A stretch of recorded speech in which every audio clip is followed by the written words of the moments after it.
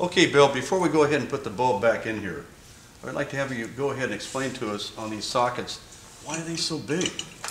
Well, because of the additional 6,000 watts that we had from the 24K, we decided that we needed some bigger sockets. So with some math calculations, we came up with a formulation for the amount of surface area that we have here to radiate the maximum amount of heat. Plus, we painted them black so that when they do get warm, as a black body, it radiates heat at a faster rate than if it was, bright nickel plated or something.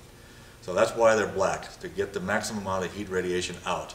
Also notice here you have some insulation for the... Yeah, these are porcelain, machinable porcelain heat shields, so that the amount of heat that is radiated from the globe itself, because of the light, that these heat shields then block the heat from hitting the sockets. And also we have some heat shields down here at the bottom that to protect the actual the yoke arms that hold the sockets in place. Okay, Bill, let's put the bulb back in here. All right. Now when you set it in there, you want to center the globe in the sockets. You can sort of judge with your eye.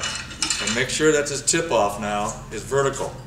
Vertical, what I mean vertical is make sure that when the lamp is in the right position, that it's a vertical, facing toward the top, which it is. Okay, that's fine. Now we can pull the socket.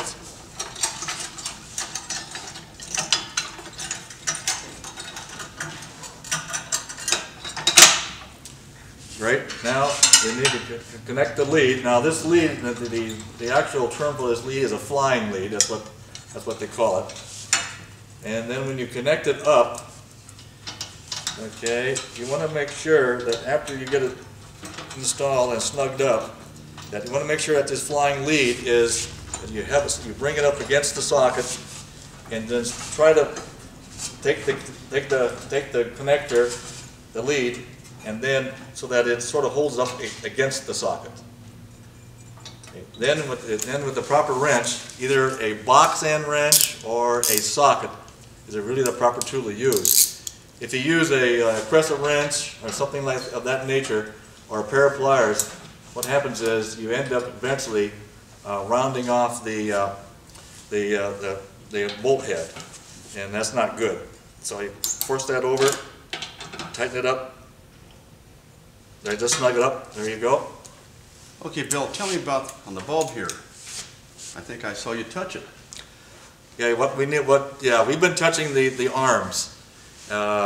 So what really needs to be done, there are alcohol wipes that are supplied by the manufacturer in the box, and what should be done is you need to wipe off the entire globe, the globe itself and the arms.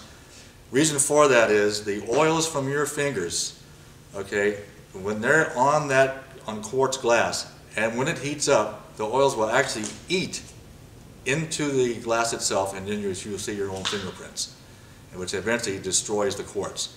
That's why they insist on that you take an alcohol wipe that they suggest and wipe it down. Ventilation. Ventilation. This unit was designed in such a way that the bottom of the unit, you will notice that we have the trough is separated from the main body of the light. This is to allow air to come in from the sides of the unit to go up into the chamber, the head chamber. And you would notice that when you look at the louvering inside there, these louvers are angled in such a way that it allows the air to maximize by hitting the sockets. And also we have those things, the louvers angled in such a way that it prevents leak light from coming out the bottom. And the top is designed the same way, so that you get maximum airflow through the top, but yet it's angled in such a way that you don't get no leak light coming out the top. So virtually when this door is closed, the only light that you see is what comes out the Fresnel lens.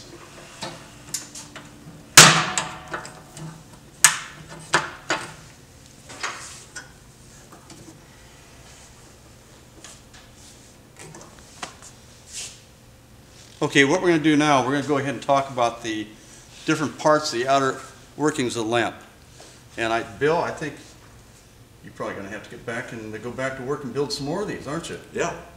So I'll take it from here, and you go give me about 10 of them by tomorrow. You got it. Okay, Bill. Thanks very much. Okay. All right, take care.